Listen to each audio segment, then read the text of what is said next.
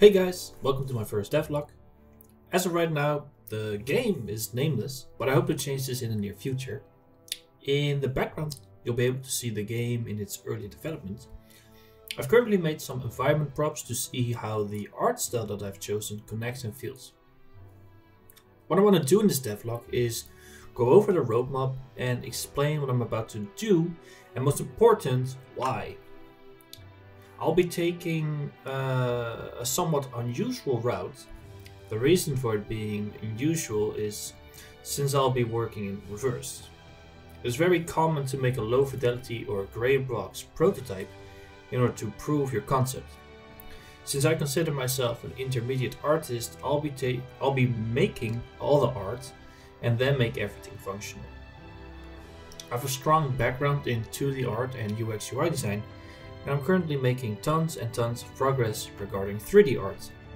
However, on my to-do list are things such as rigging, animating and visual effects. These things are not new to me, as I've done those things in 2D art field as well.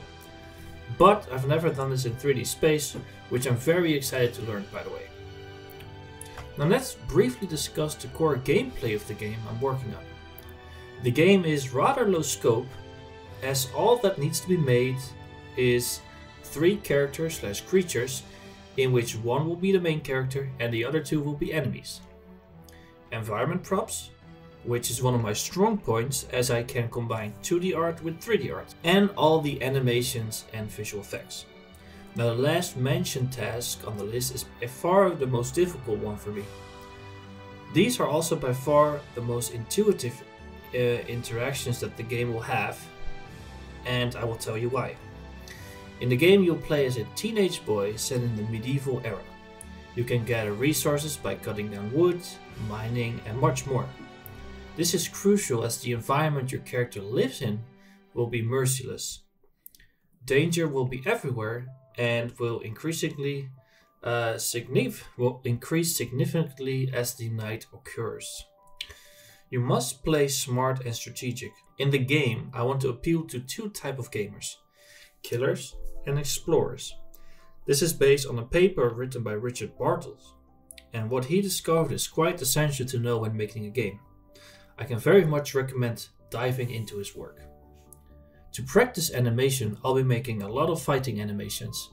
I also want to enable the possibility to use the environment.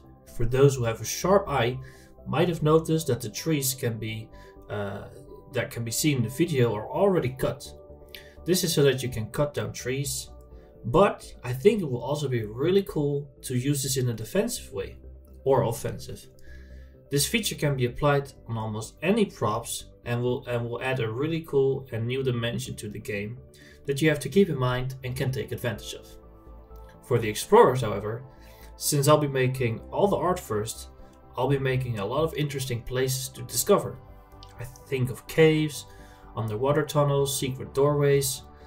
There'll be a large number of materials to explore as well. Now the common materials will be essential to survive, but the rarer ones will help you grow. Your camp, which will be almost non-existing when you start the game, can be upgraded. At the start, wood and rocks will be sufficient, but as you start to play more, you'll discover that the world your character lives in has a lot more to offer. For now, I'd simply like to thank you guys for watching the video. In the next devlog, I'll be showing you a bit more regarding the concept art of the main character and the other enemy. Be sure to subscribe to the channel if you'd like to see more and maybe learn a thing or two.